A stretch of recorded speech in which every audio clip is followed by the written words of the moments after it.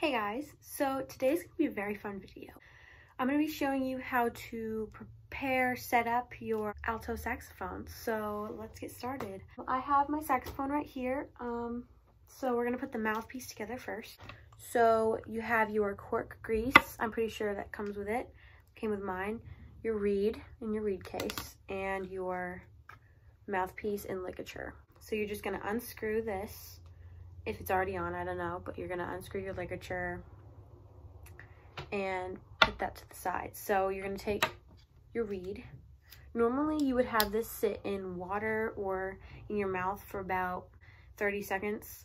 You just would put from like here.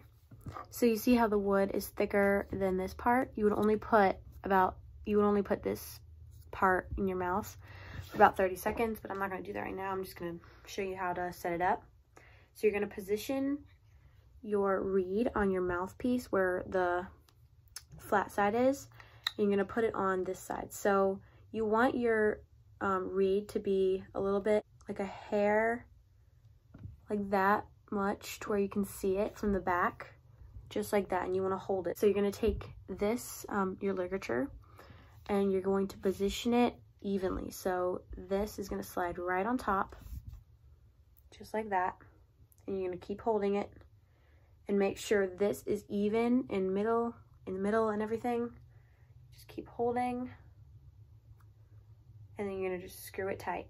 Not too tight, you're just gonna want it tight enough to where it doesn't move around. Now that that's done, you should be able to make a noise. See, that's what it's supposed to sound like.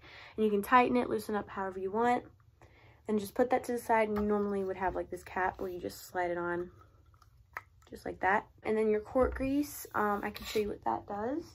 You're gonna take your, honestly I forgot what this piece is called, but you would normally like grease it up a little when you need to put your mouthpiece on. So that's what we're gonna be doing.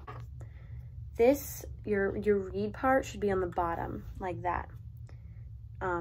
So yeah, you're just gonna slide it on. Mine's already like greased up, so you want it about that far, and then you can put the cap back on so that it doesn't damage the reed. But yeah, this is your mouthpiece part. And then you're gonna take your, what's it called? Like your lanyard, no, whatever it's called. I don't know, I forgot. I can't think today. You're gonna put it over your head and just put it around your neck to where it feels comfortable. And then you're gonna take the body of the saxophone, you're gonna take it by the bell and lift it right up out of the case. And you're gonna just hold it like this, all right?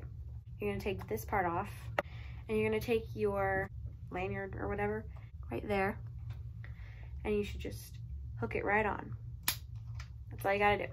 So I just put it in between my legs so that it holds up.